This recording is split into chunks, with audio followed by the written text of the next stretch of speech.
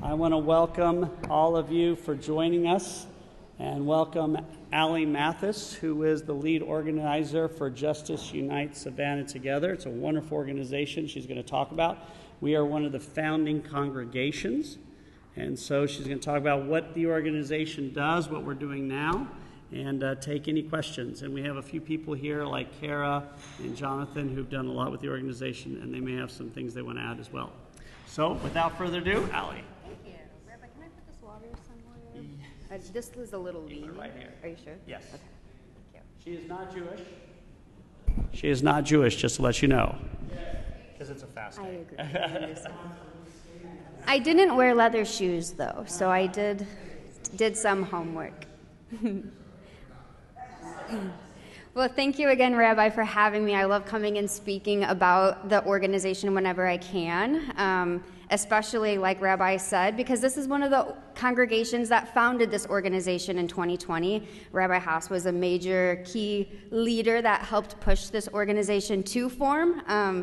And if you haven't heard about Just yet, I will be sure to go over everything, so hopefully you don't have any questions, but like he said at the end, I will answer some questions for you. So, like he said, Justice Unites Savannah Together, or we also go by JUST, it's an acronym, was founded in 2020, and we currently have 22 member congregations throughout the Savannah area. It is an interfaith organization, so we have several houses of worship involved between Christian, Jewish, Muslim, and we actually just had our first 2 Buddhists involved in our listening sessions as well. So I'm very excited that we're growing diversely as well. So I'm going to go a little bit into the inspiration of our work because it is biblical. So we consider one scripture in particular that we base all of our work off of. And in the Hebrew Bible, it's Micah 6:8, and it says, "And what does the Lord require of you but to do justice, love mercy, and walk humbly with your God?" So when we look at these 3 requirements that is so clearly laid out in front of us of what, God requires us to do, we look at faithfulness, mercy, and justice separately. And our faithfulness ministry, we do a pretty good job at, right? Those are the activities that we do usually weekly that encourages our walk with God, like coming to services. Mercy ministry, we also usually tend to do a pretty good job at because it's kind of like that instant need to help people, right? We do a good job of feeding the hungry, making sure homeless have, a place to stay at night. Backpack Buddies is a system or an organization in the schools where people can do as well for mercy ministry, right? And we, like I said, we tend to do a good job. But justice is a little bit differently because justice, biblically, is holding accountable the king and other decision officials for the fair treatment of all people, right? So when we look at justice today, that would mean holding our mayor, our city council, school board, business leaders, others that have power. We hold them accountable for justice for the fair treatment of all people.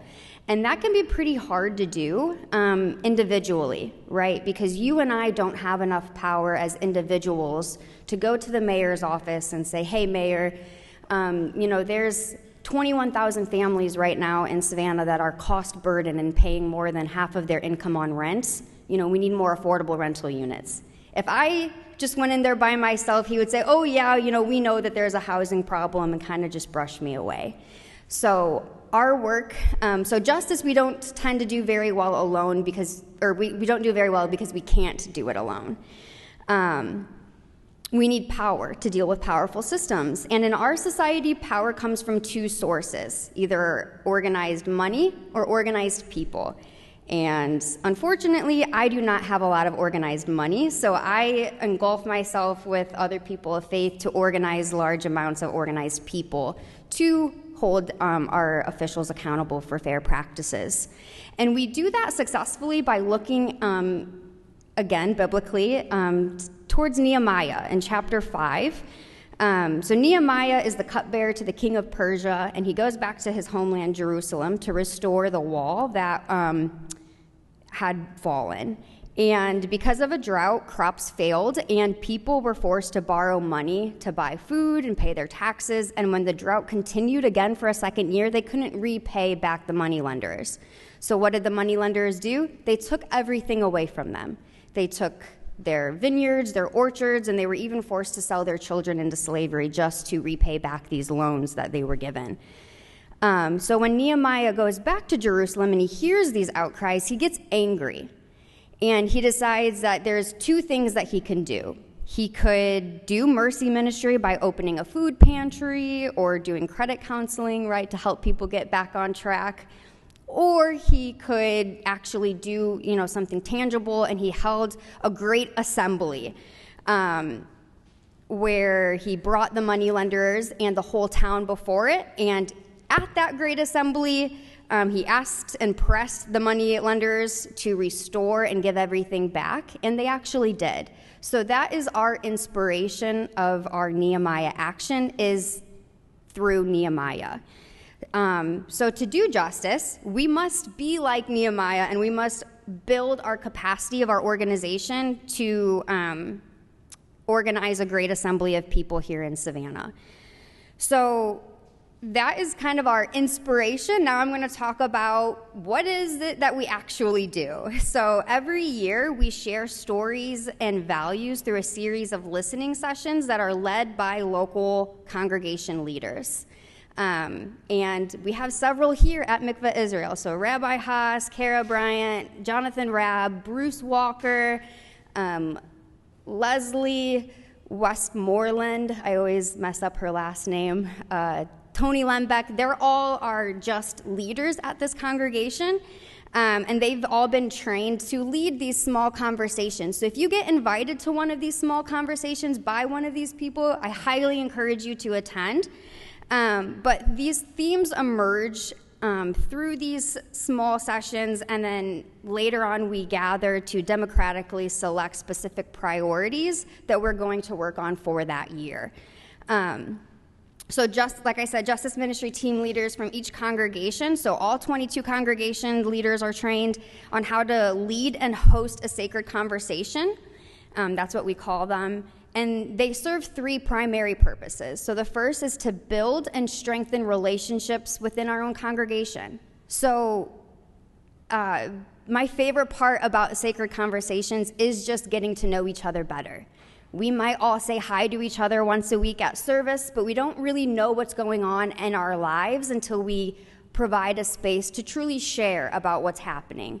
Right? I love to use the example, if I saw a rabbi at the grocery store, I could have been having the worst day of my life, and he would have said, "Hey, Allie, how are you doing?" And I would have said, "I'm doing great, Rabbi, thanks for asking."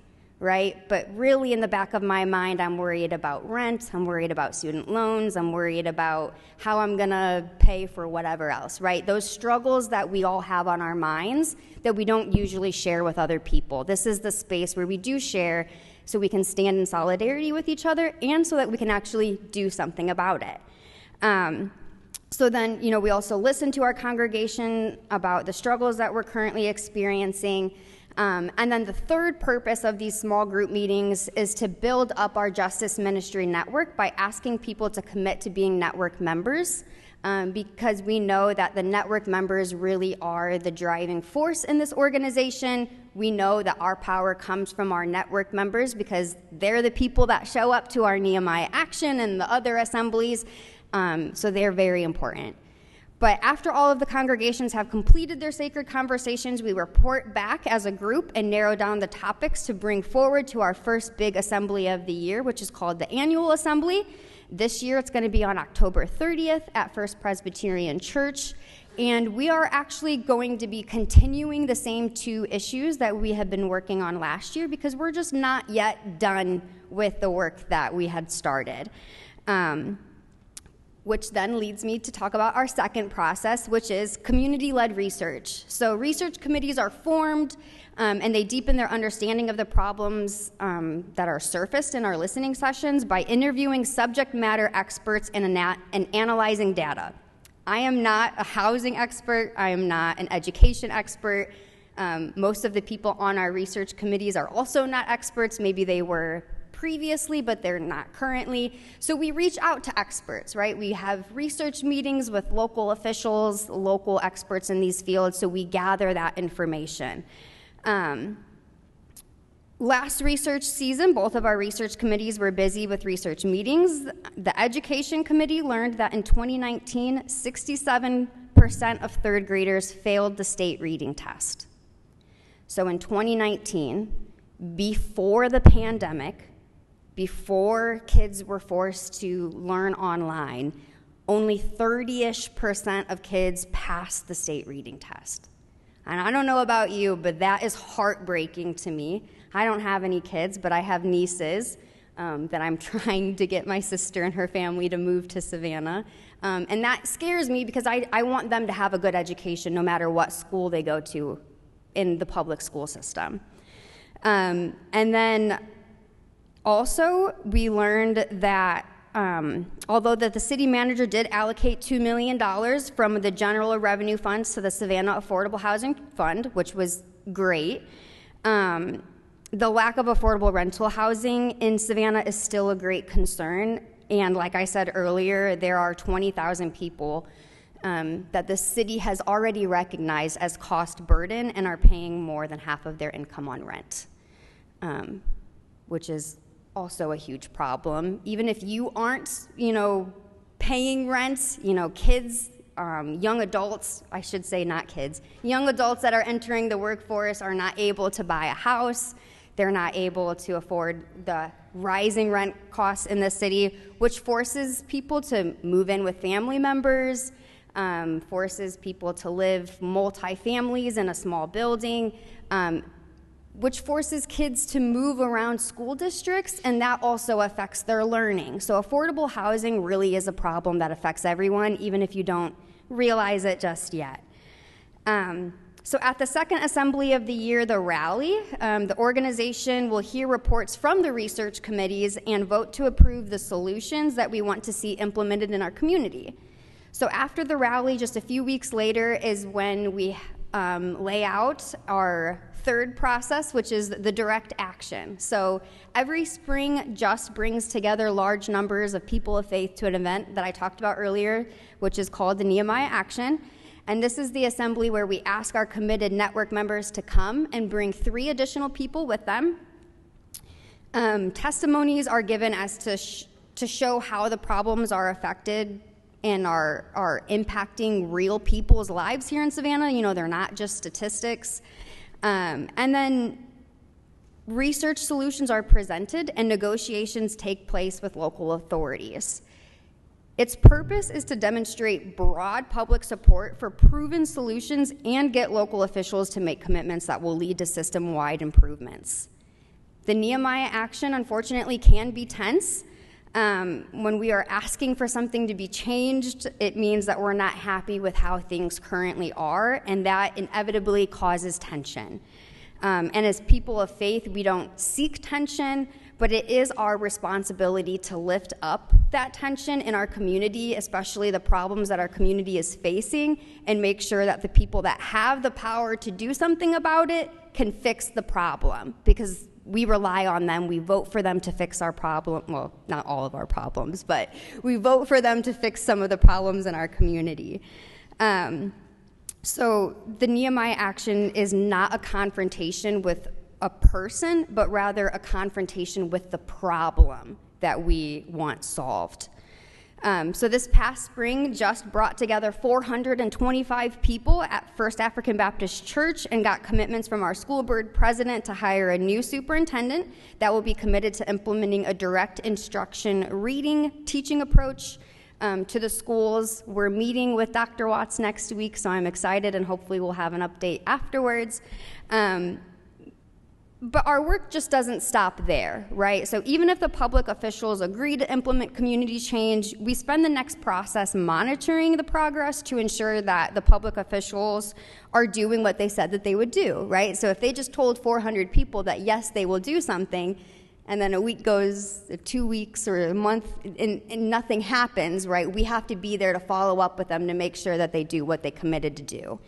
This is also the time of year where we raise money and we fundraise for our organization because we don't accept government money. We want to be able to work on the issues that we vote on, so we want to be completely self-reliant, so we fundraise as well.